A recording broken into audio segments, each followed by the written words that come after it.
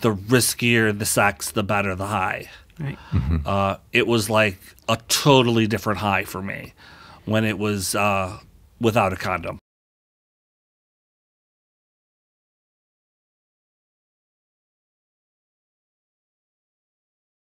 Welcome to Breaking Stereotypes with Todd and Tootsie. Today we are joined by Rob Graves, author of the new memoir, I, Rob Graves, My Struggle with Childhood Trauma, Homosexuality, and Bipolar Disorder. Today, Rob will attempt to break the stereotype of people with bipolar disorder, as well as those who are labeled mentally ill. But before we do that, I'd just like to ask our viewers to hit the like button and subscribe to our new channel, as it will help the YouTube algorithm and help our new channel to grow. Welcome, Rob. Thanks for joining us. Well, thank you for having me. I'm thrilled to be here.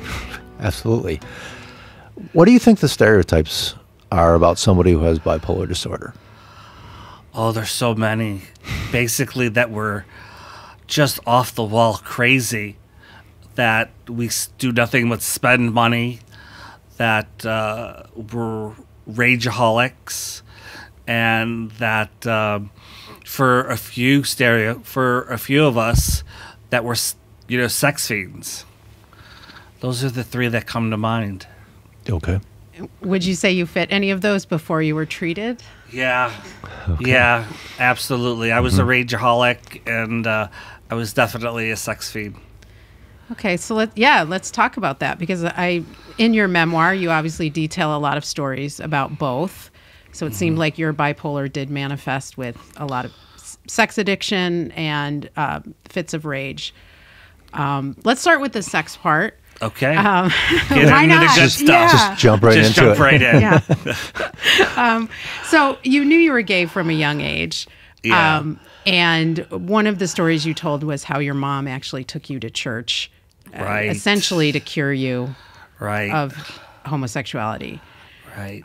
Do you feel like that maybe played a role in your wanting to have anonymous sex and keep sex kind of hidden? That, you know what? I never thought of it like that. I honestly didn't. But no. My anonymity of having sex started innocently enough just at Highland Park. One day I was reading by the reservoir, and randomly a guy came up and propositioned me, and I had no idea what was going on. I had no idea that that's what went on after dark at Highland Park, and I was intrigued by it. So I went back, and there lays the beginning of my sex addiction and the beginning of my anonymous sex addiction, because I was so enthralled by it the first time that I had to have it again and again. It's like that first time you take heroin, you have to have it again and again. Mm-hmm. So this was prior to you receiving any form of treatment for bipolar disorder? Right. Okay. Right. I did not get treatment for my bipolar disorder until I was 44, and I'm 48 now. Okay. And so how old were you when Highland Park situation I was started? just about 21. I was Okay. just turning 21. Okay. Interesting. And so do you recognize that at that point in time that you were having these mood shifts where you would be hypomanic, for example? Would those be some of the times that you would go to Highland Park, for example, when you were really young? Or was it maybe kind of separate?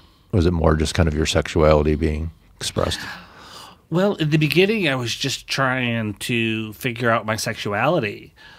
And then the thrill of it really kind of kept me coming back for more. And I was self-medicating.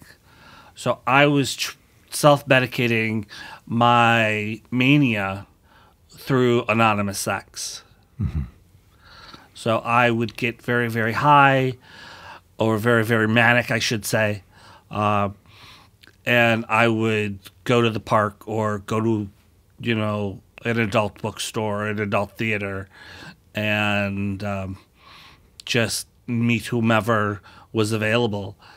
And that kind of kept me level set. I had always been treated for depression. I was being treated for clinical depression since I was 16. So I knew the game.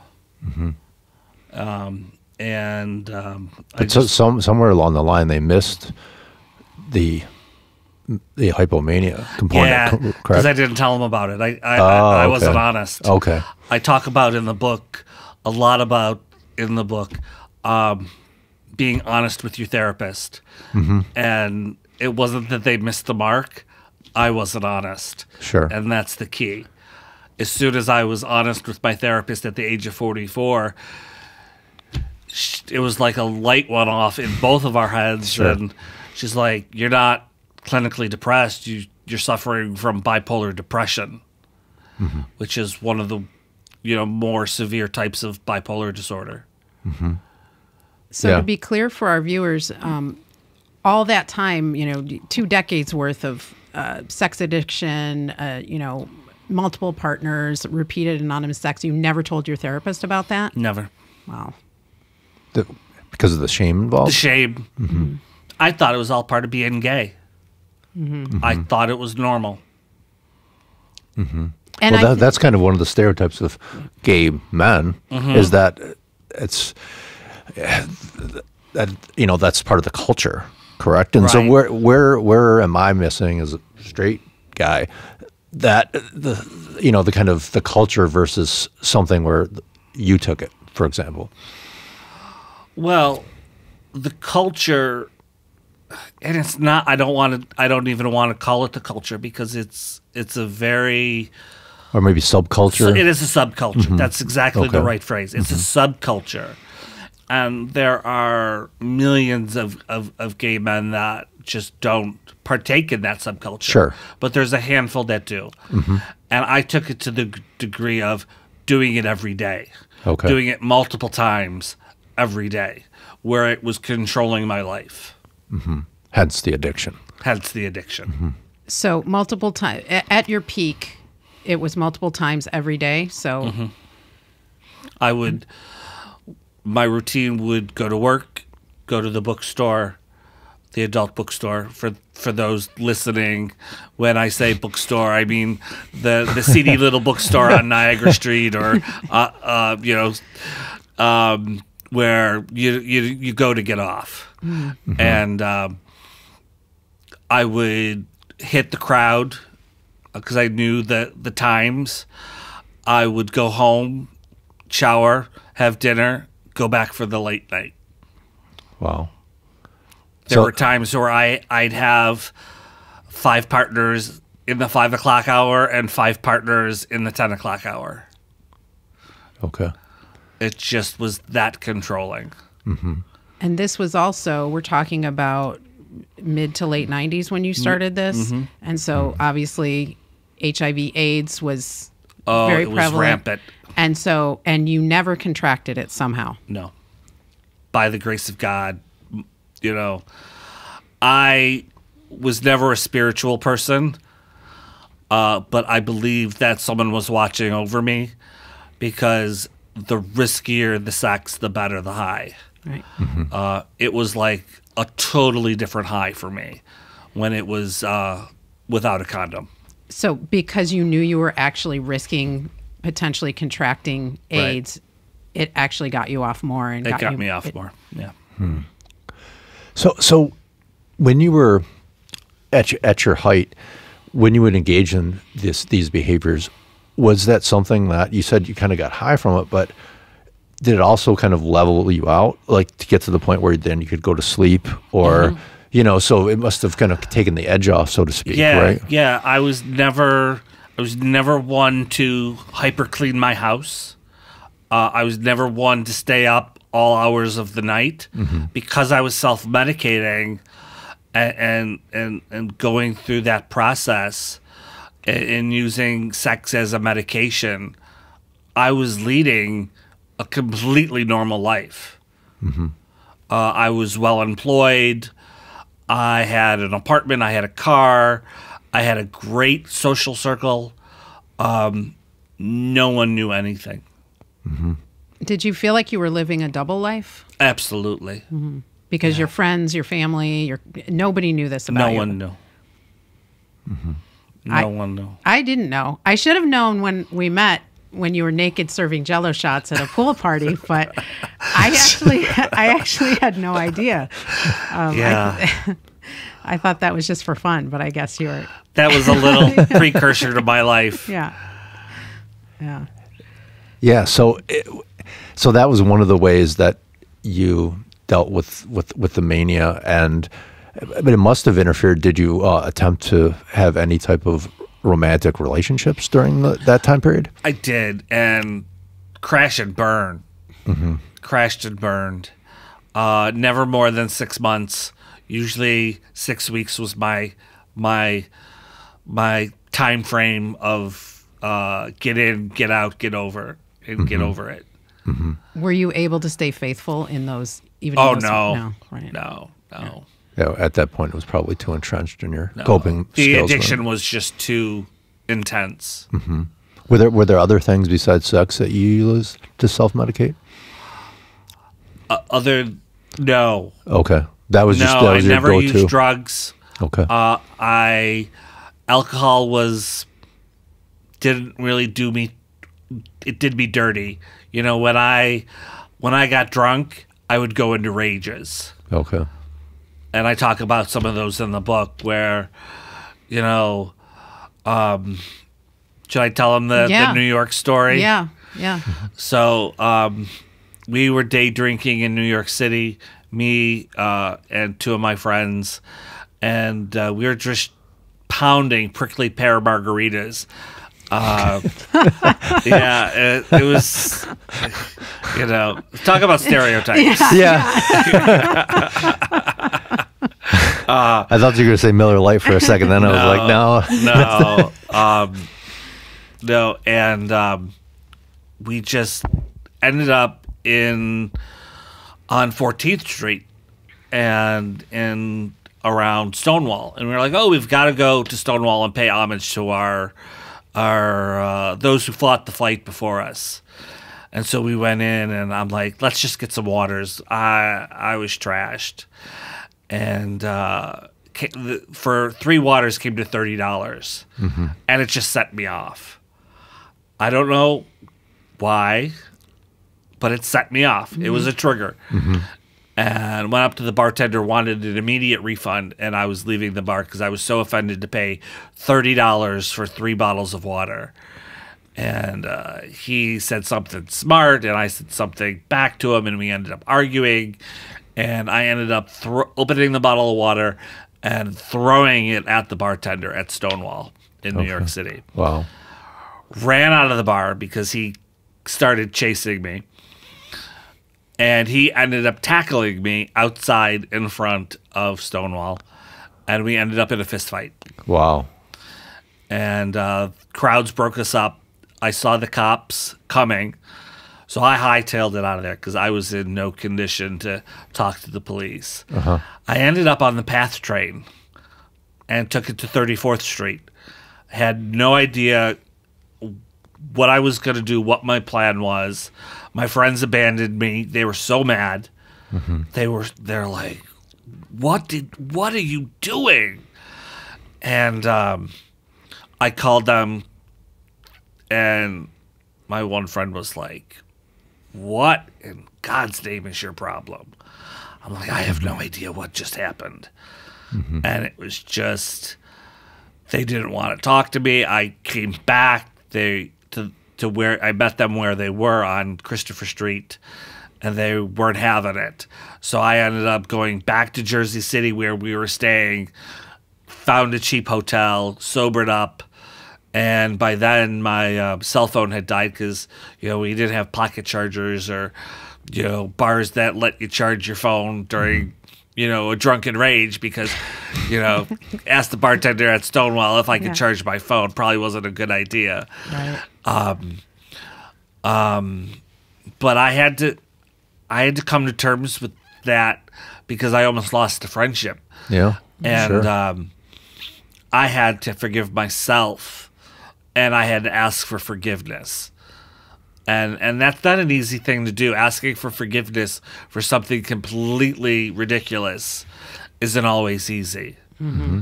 Was that a wake up call for you, Rob? As far as saying I need to get help at that point, or did you just kind of I've never stuff it been down? that drunk again. Oh, okay. So I've never allowed myself to get that drunk again. okay. Because there's been other instances of drunken rages.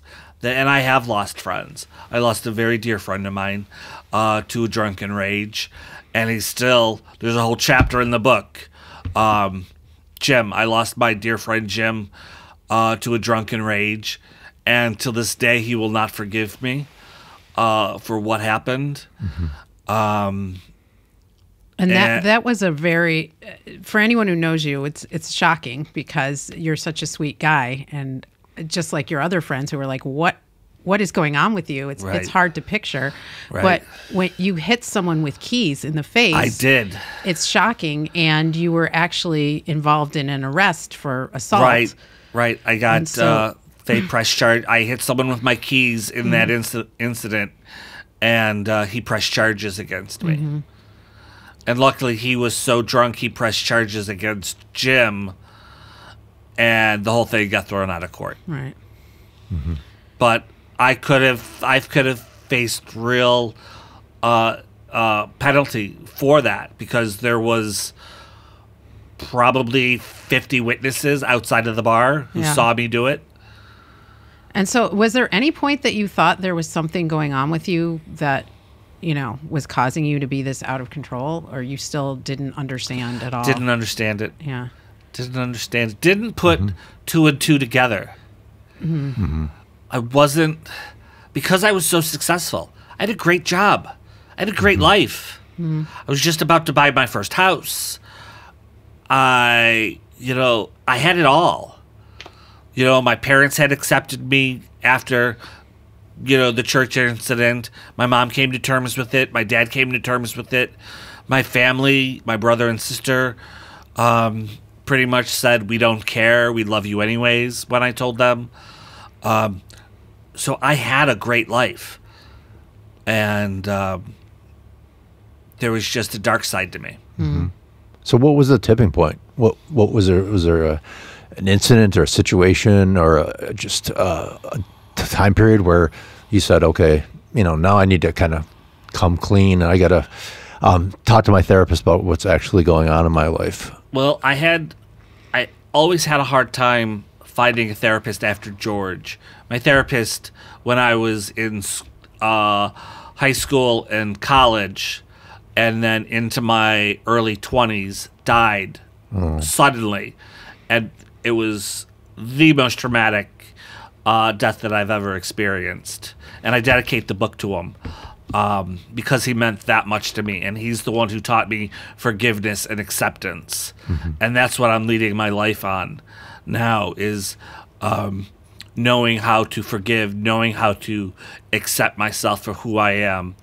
But what triggered me to get back into therapy was I wanted to go on Truvada, the antiviral medication known as PrEP. And my primary care doctor, would not prescribe it because he didn't know enough about it.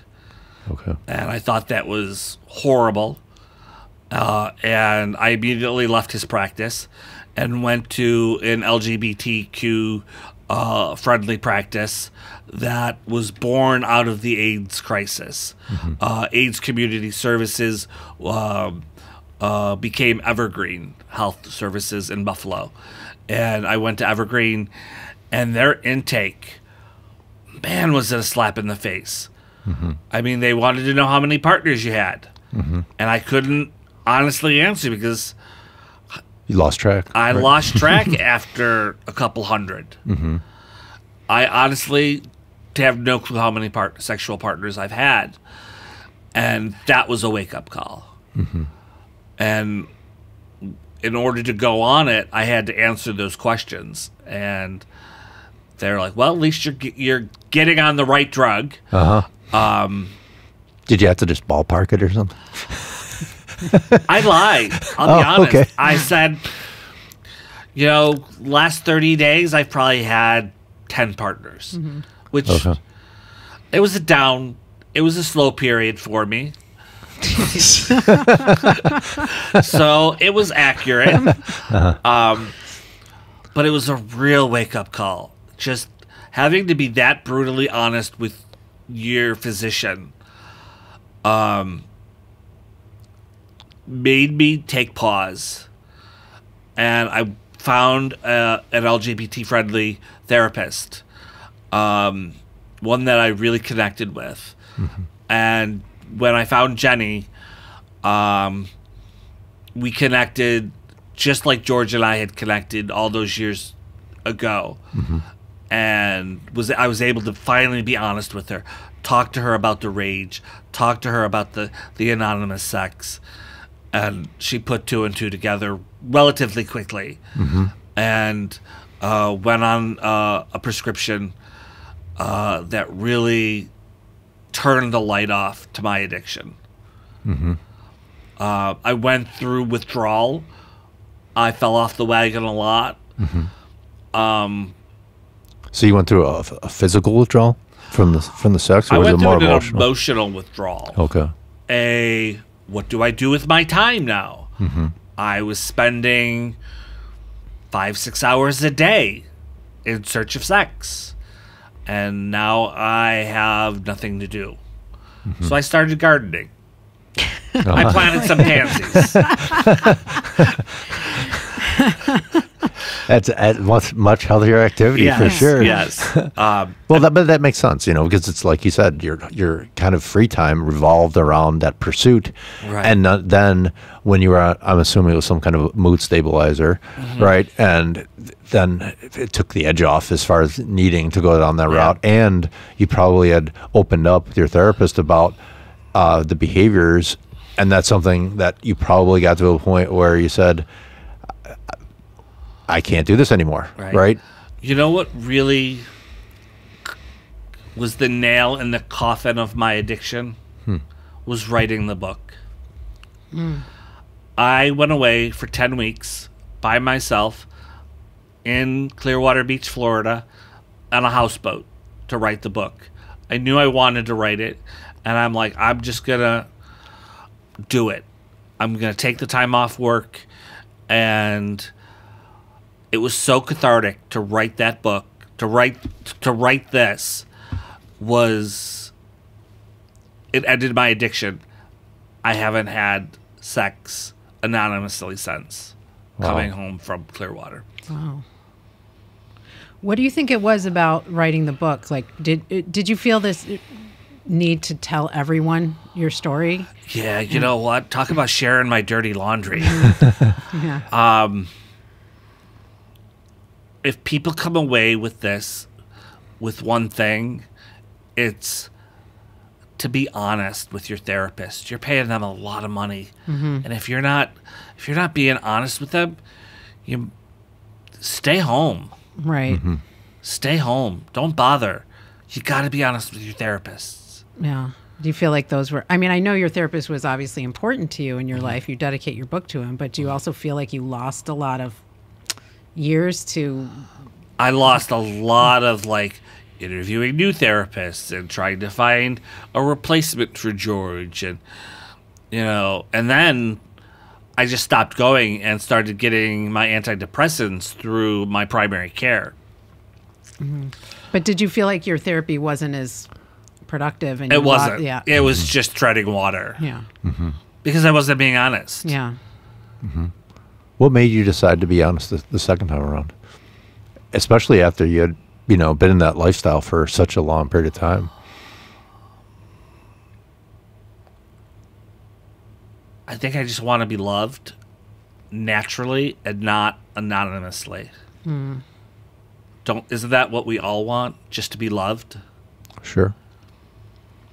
So I would never be able to get that being who I was. And I realized that. Yeah. When it comes to anonymous sex, the concept to me really is almost kind of like using another person for masturbation. Does that make sense? Do you know what I mean? Because you have no there's no real connection there. There's no intimacy there. It's just using another person to get you off, and they're using you to get you off. Right. And it's one of those things where typically it's, it's just one of those things that people don't, unless it is a form of addiction and self-medication, tend to get a lot out of that after a while. Do you know what I mean? And it sounds like, since you've gotten on medication and opened up and wrote your book and so on and so forth, you realize that that's probably kind of what you were experiencing, and now you want more, right? Yeah, I want a life that I want a life that my mom wanted for me. When I came out to her, she's like, your life is going to be so hard being gay. I'm like, well, it doesn't have to be, Mom. That's what I said to her back then. But I really did have a hard life. And her fear was my reality up until 4 years ago. How much different do you think it would have been if you were straight and bipolar? Because I definitely think the anonymous, the high volume sex wouldn't have been as much of an outlet the way it is in the gay community. Well, it's harder to get. Yeah. You would have to fork over a lot of money, probably. Yeah, a lot of prostitution. A lot of prostitution. Yeah. I mean, especially even before, we're talking about the days before online dating or, even finding escorts online. You'd have to be going down, Lyle Avenue, right? For example, if you were straight at that point. Yeah. But at the same time, I'm wondering if was there any when you had this anonymous sex, was there any type of violence or assault or that kind of came along with it that you experienced? There was a couple of issues.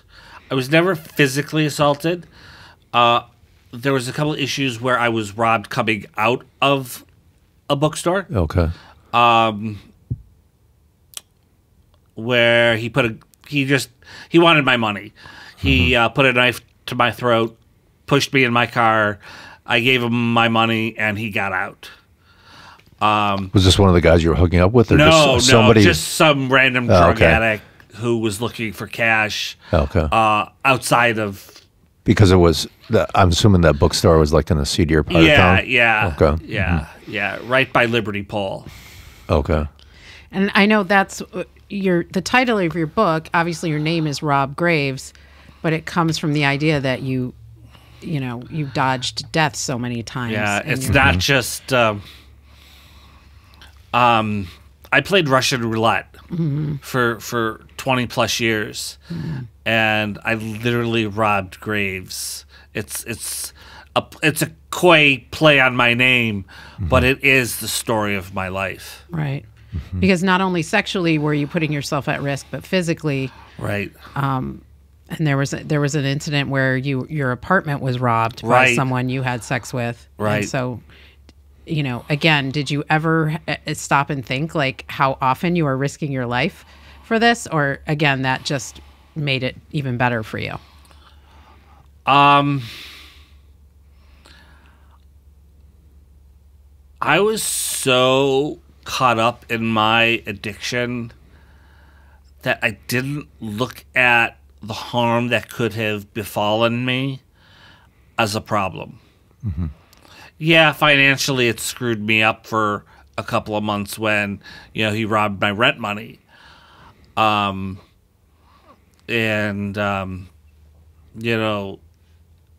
It just was not something I gave a second thought to.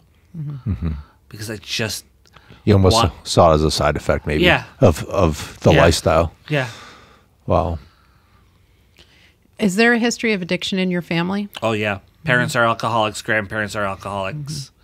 And did you ever associate your sex addiction with that? Never considered it an addiction until probably...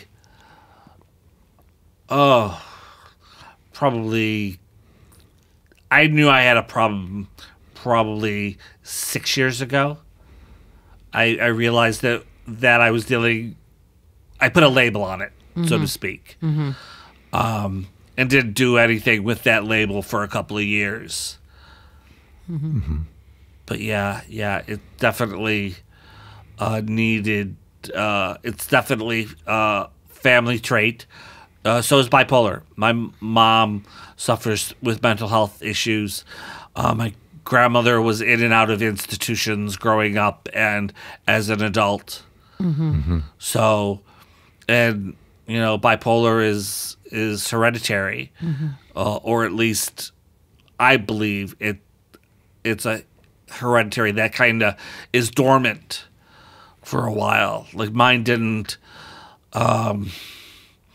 manifest itself truly until my 20s, but I talk about rage events as young as 5. The great Christmas tree event. When I was 5 years old, my brother and sister were putting up the Christmas tree wrong, and I went batshit crazy. I mean, I literally threw a temper tantrum for the better part of 4 hours. And why? Because my Christmas tree looked like Charlie Brown's. And that was the only reason. Yeah, so it sounds like you had, obviously some kind of genetic predisposition to being highly sensitive, or when it comes to rage, maybe a baseline of irritability, right? And then it was something that you would just get triggered by, like the Christmas tree or the $30 bottle, 3 bottles of water, or whatever it would be. And then it was something where it kind of took over. And so, it's so difficult to tease these out, right? As far as like, is that just depression talking? Is that, is that something that's related to bipolar disorder? Is that something that's just kind of on its own? But it sounds like that's also something that you haven't, in the last 4 years anyways, experienced as well. Like any rage? No rage in the last 4 years. Okay. Since I've been medicated. Better living through pharmacology. I'm a believer in it, and I talk about it in the book. You're a diabetic, you take your insulin. Sure. You're bipolar, you take your mood stabilizer. There's nothing wrong with it. Yeah, of course. Did you ever feel how did you feel when you were diagnosed? Was it relief? Was there any shame? Was there any confusion? Was it a light bulb? What was the moment? There was definitely a light bulb. It kind of put it connected all the puzzle pieces. My life was finally connected, and I understood it. But it took me a while to work through the addiction and stop the behavior. Because you can treat it, but you can't. You got to modify your behavior, and that took me some time. Sure. Well, like you said, you went through withdrawal. Yeah. I mean, the thing that, it's tough to understand sometimes, but you'll have this, primary diagnosis. So you have bipolar disorder. And then it's one of those things where you self-medicate through sex. Then that ends up becoming a problem entirely on its own, separate from that. So then you have the addiction piece. So then you have to kind of decide, how do I treat this? And the reality is that you have to kind of treat both simultaneously, right? And but it's a lot to handle. But I give you a lot of credit for really leaning in and saying, I'm going to take this on, because if you would have continued to leave that part out, you probably would still be suffering from it. Yeah, I am. I'm a walking billboard for pharmacology adherence and treatment compliance, and honesty, and you've got and what comes with that is you've got to forgive yourself. Sure. And you've got to accept yourself, and that took me a while to do. I don't think I really came to terms with forgiveness and acceptance, even though I learned about it through George when I was 16. I didn't put it into practice until I was writing the book. And sitting watching the dolphins go by in the fetal position, sobbing because I had a regression, and memories just came flooding back, and pulled up my bootstraps and went right back to the computer and started writing again. Mm-hmm. Because someone's going to read this. Someone's going to read this, and someone's going to say, hey, if that jackass can do it, so can I. Mm-hmm. Can you talk a little bit about the process when you were writing the book, about what emotionally you were going through? Again, you said you used the word cathartic, right? And so it was something that, were you kind of looking outside of yourself and saying, like, I'm writing about almost like this entire other person? Yeah, it was kind of like I was in a third person. For 10 weeks I was you were the biographer. And looking mm-hmm. into myself. Mm-hmm. Mm-hmm. I was just constantly, I was either writing, sleeping, laughing, crying, or eating, because, I like to eat. Well, we need it. But you weren't having sex on the boat. But I was not having sex on the boat. Which is kind of shocking, and was probably a new thing. I mean, the old Rob would have been like, "Hey, I got a boat." Yeah. Well, it was kind of hard because I was moored off the coast, so the only way to get anyone there was to pick them up in my dinghy, and that's not a fly ride. I'm sure you would have found a way if you had to. You were very creative in how you procured sex in the past. So. Yeah.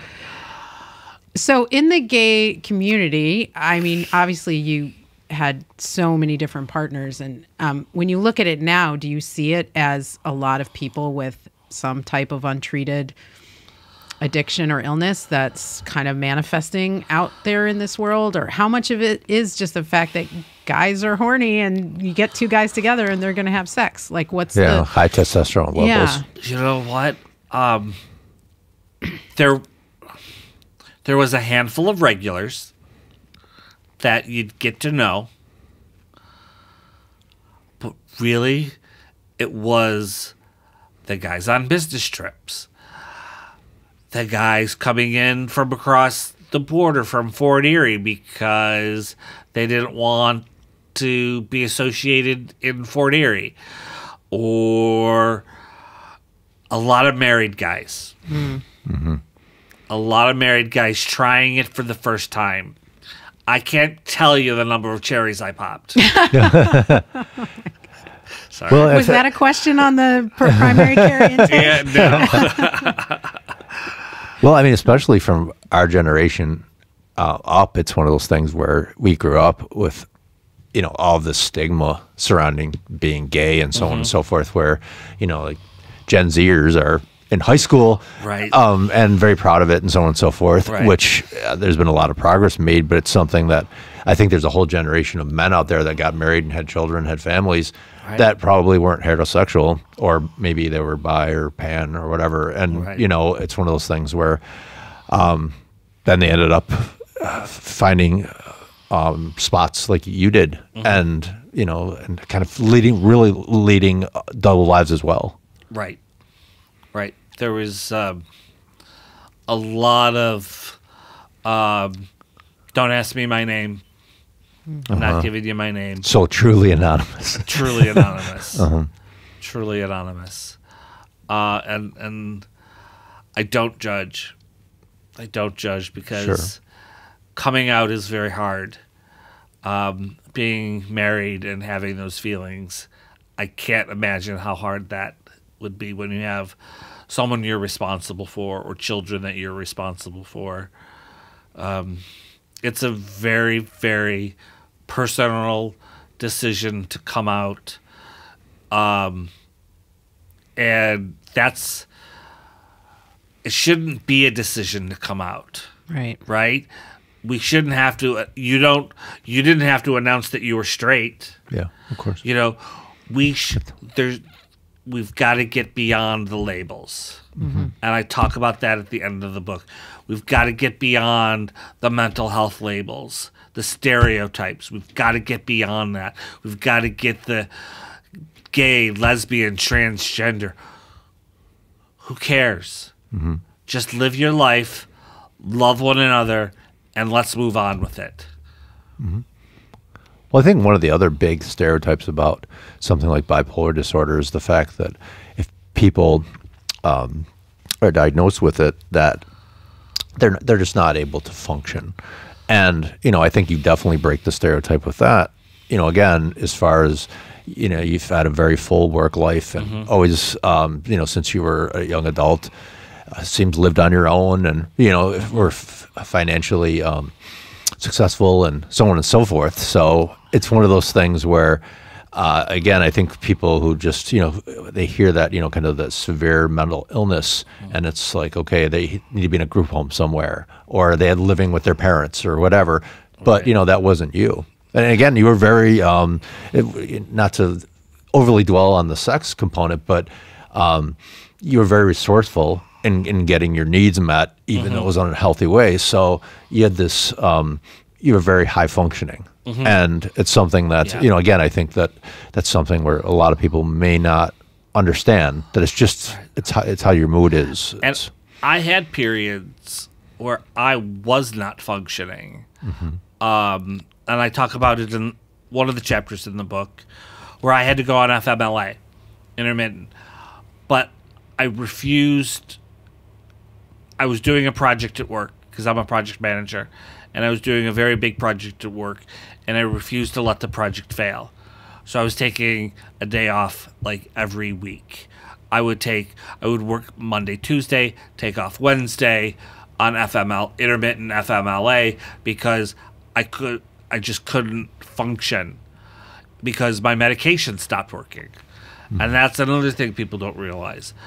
You've got to get on the right medication. Not every pill is right for every person. Sure. It's going to take some time to get on. Trial and error process. There is a huge trial and error process, and you've just got to stick with it. Because once you're on that right med, or meds, it could be a couple of meds, it changed my life, Sure. It can change the life for anybody. And Just got to let it.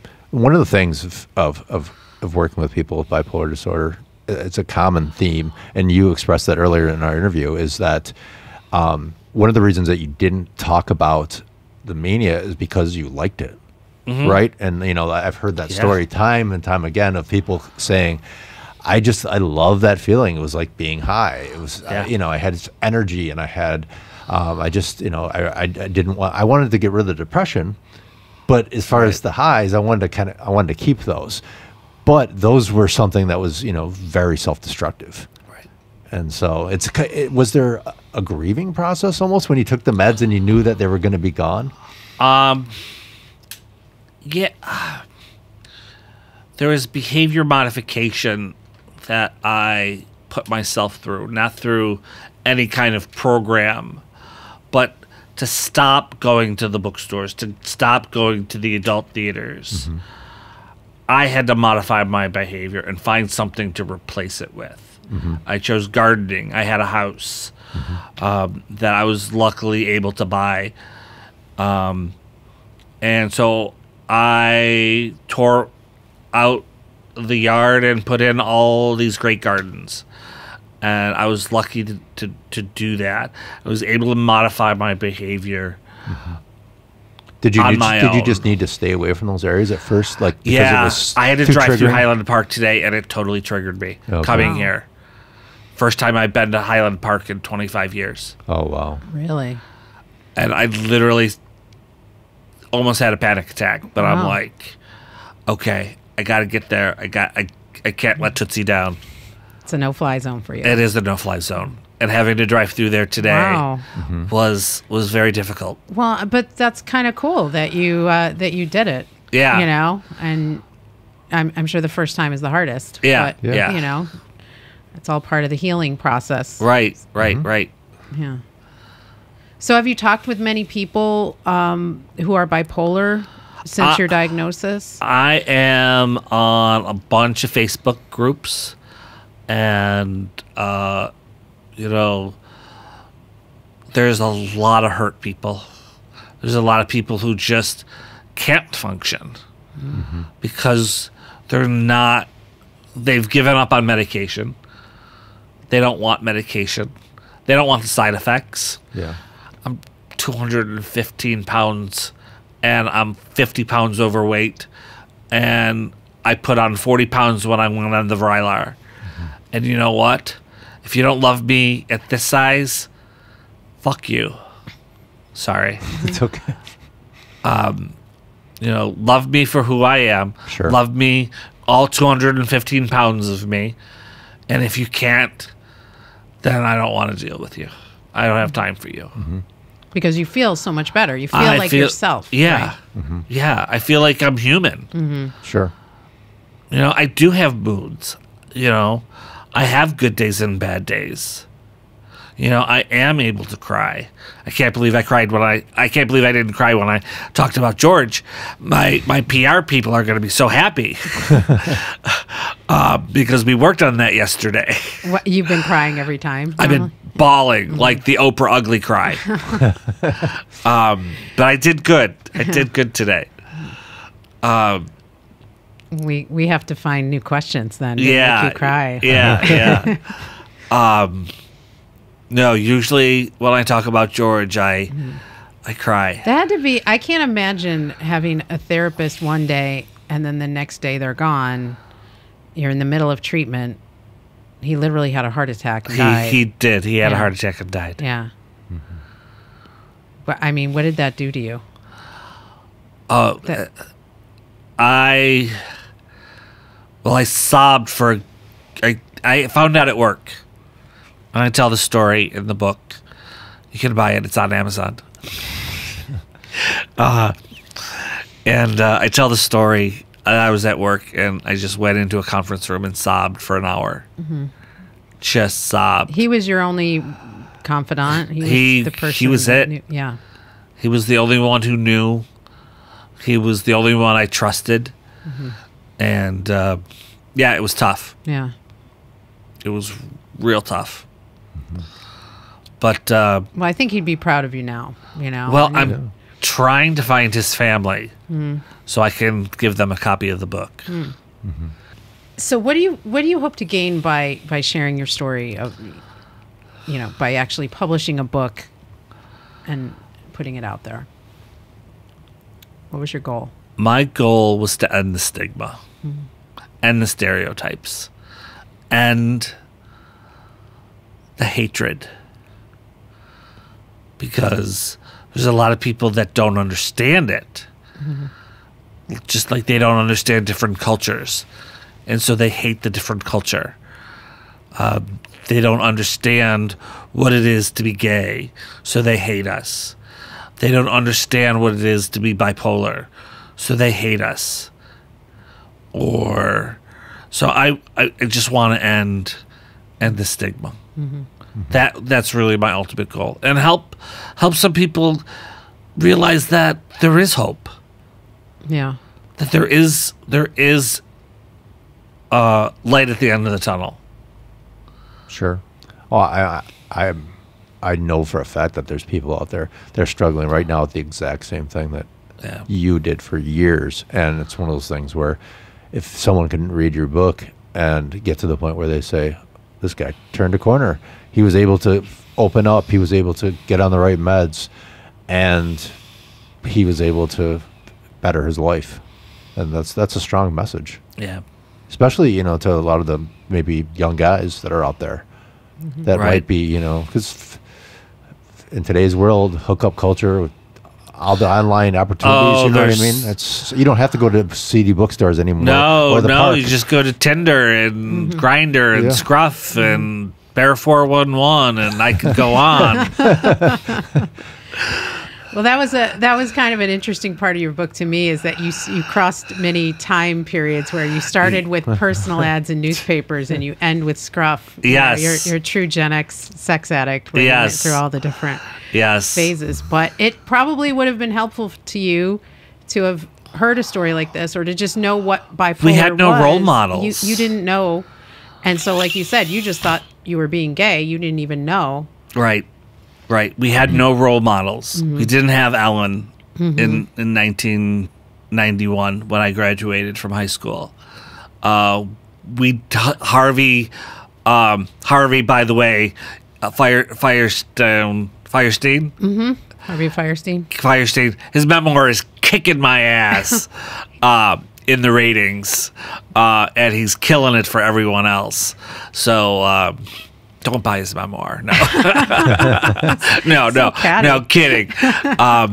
But give a guy a break. He came out the same day I came out. Harvey Firestein? Yeah, his memoir came out. Oh, okay. His memoir came out the same. Came out long before you did. No, his memoir came out the same day and has been kicking my ass ever, down the Amazon court. But no, we didn't have role models like Harvey, and we needed them. We needed champions. I grew up with examples of hate and intolerance, and that's what I hope my book will end. Because there's no need for it in this generation. Well, we really appreciate you coming on and sharing your story, Rob. For anyone interested, the book is on Amazon. It is currently #1 in the bipolar new release category. That's great. It's called I, Rob Graves, My Struggle with Childhood Trauma, Homosexuality, and Bipolar Disorder. Anyone watching, we'd love to hear your comments on if you think Rob broke any stereotypes. Drop a comment below. Also remind you to like this video and subscribe to our channel, as it'll help our channel grow. And stay tuned for more in-depth interviews that break stereotypes. Yeah. Thanks, Rob. Thanks, Rob. You.